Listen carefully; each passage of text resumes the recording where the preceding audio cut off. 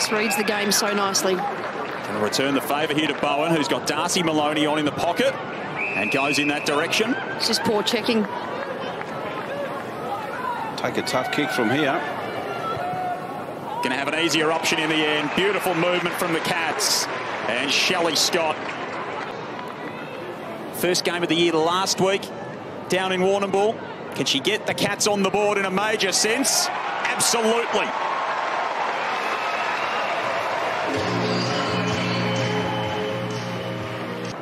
Amy McDonald able to show them a clean pair of heels, and they chain it forward. Featherston got it from Morrison, gave it back to her. And Nina's loping inside the forward 50. Uses Parry. Parry over the top looking for Sermon. Will it sit for her in the pocket? Shimmies, shakes, snaps. Won't get the finish though.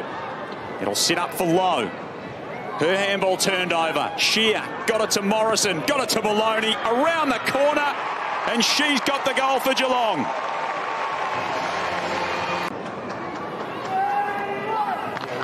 Here's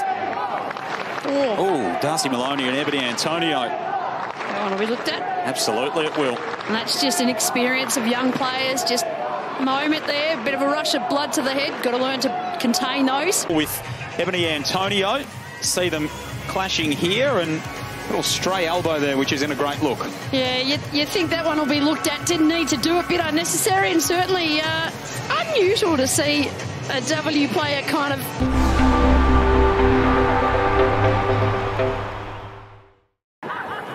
Former All-Australian, 4th season in the top job.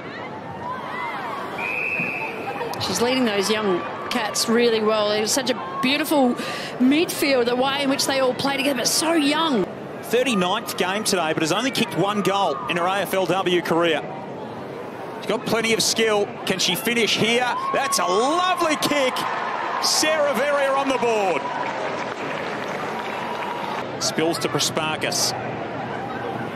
Amy McDonald, centering kick. Great tackle, Bowen. Forced the ball loose, picked up by Darcy Maloney. Now Webster, can she get it through and beat the half-time buzzer? She can!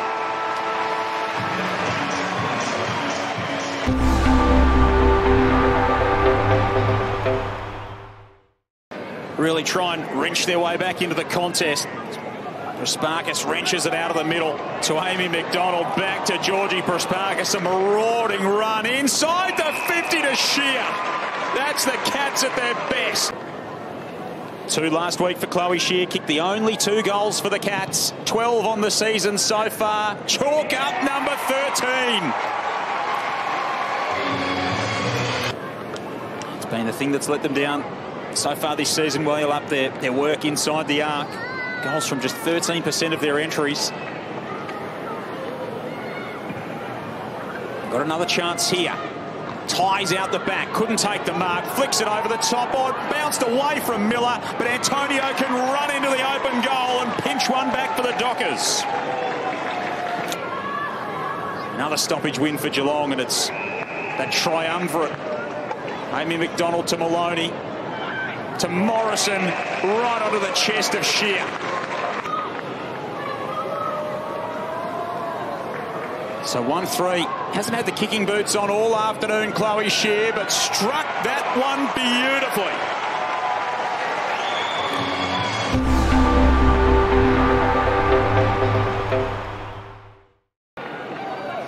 Got tie inside the 50 and not much more. Maybe you don't need much more than on your tie. Makes the position, does the roving. You definitely don't need anything more up front than on your tie. Darcy Maloney's kick up toward Derby, couldn't be marked. Crockett-Girrells trapped it, but only for a moment. Scott there for the Cats, dropped it. Just batted around. Out toward Bowen. Oh, the little pirouette as she enters the 50. Pops it over the top to Derby. And Derby can set up an open goal through Jackie Parry. Kearns is a little bit sore off the footy as well. Webster for the Cats. Time ticking down. They needed a win, Geelong, and they got it. The Cats too good for the Dockers. They move to 4-3 on the season, up to 6th on the table. And Geelong get things done by 24 points.